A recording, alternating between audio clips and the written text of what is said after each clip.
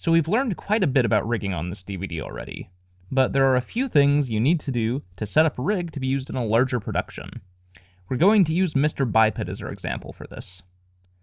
Blender has a system that allows you to reference assets in other files. So for example, if you have a model of a tree in another file, you can tell Blender to bring it into the current scene. But instead of actually copying it, it just references it. If the tree model in the other file is changed, those changes automatically show up in the current file as well.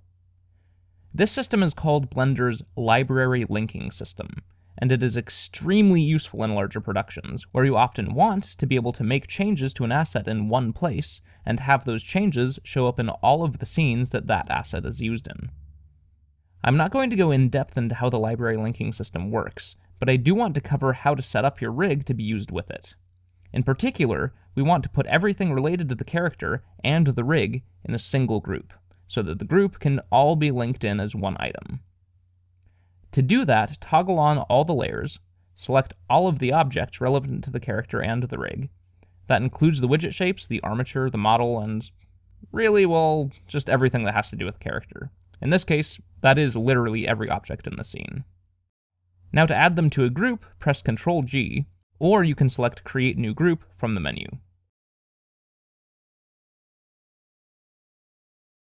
Now if we go to the object properties with any of these objects selected, we can see that there is now a group in the Groups panel. Let's name the group to something more appropriate, such as Mr. Biped. Now you may notice that there are some layer buttons down here. These determine which objects will be visible in the group when it's linked into another scene. So for example, if I toggle off the last layer, then the widget objects will not be visible because they all exist on that layer. They will still be linked in, so the rig can still use them, but they won't be directly visible themselves. In this case, we want to toggle off all of the layers other than the model itself. Notice that the armature is on a separate layer from the model. This is on purpose. We don't want the armature to be visible in the linked group. We'll see why in a moment. Before we leave this file, though, there is one weird little task we have to take care of.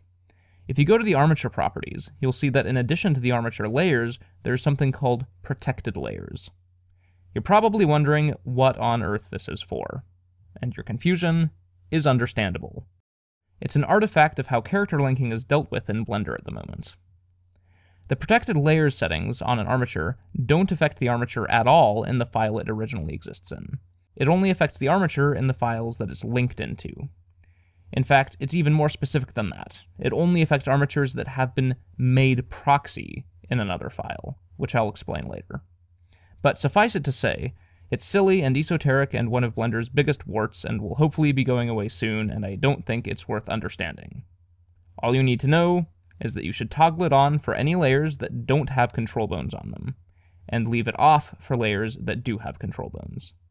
And once you've started using the rig in other files, don't modify the bones in the unprotected layers. It's weird, I know.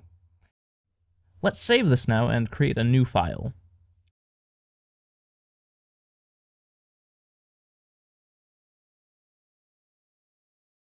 To link the group in, we can select Link from the File menu and navigate to our rig file. The really cool thing now is that we can actually navigate into our rig file, as if it were a folder. Navigate into the group directory and select Mr. Biped. This is our Mr. Biped group that we just created.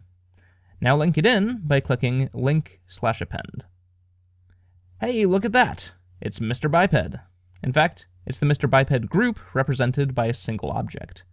We can select it and move it around, and everything in the group moves with it. Of course, since we only allowed the character model to be visible, it looks like we're just moving the model around. But everything else is in there too, it's just not visible. To be able to access the rig, we need to, quote, make it proxy. To do that, make sure the group is selected, and select Make Proxy from the Object menu. A searchable list pops up, which lists all of the objects in the group. We want to select the rig, so search for rig, and select it. Whoa! Now we have a visible rig. And this is also the reason why we did not make the rig visible in the original file. Because if it were visible, then we would see two rigs right now. And that's because Blender actually makes a duplicate of that original rig, which is what we see here. and hooks everything up to it to work. We can now pose and animate this rig. Whee! And that's it, folks. Thanks for watching.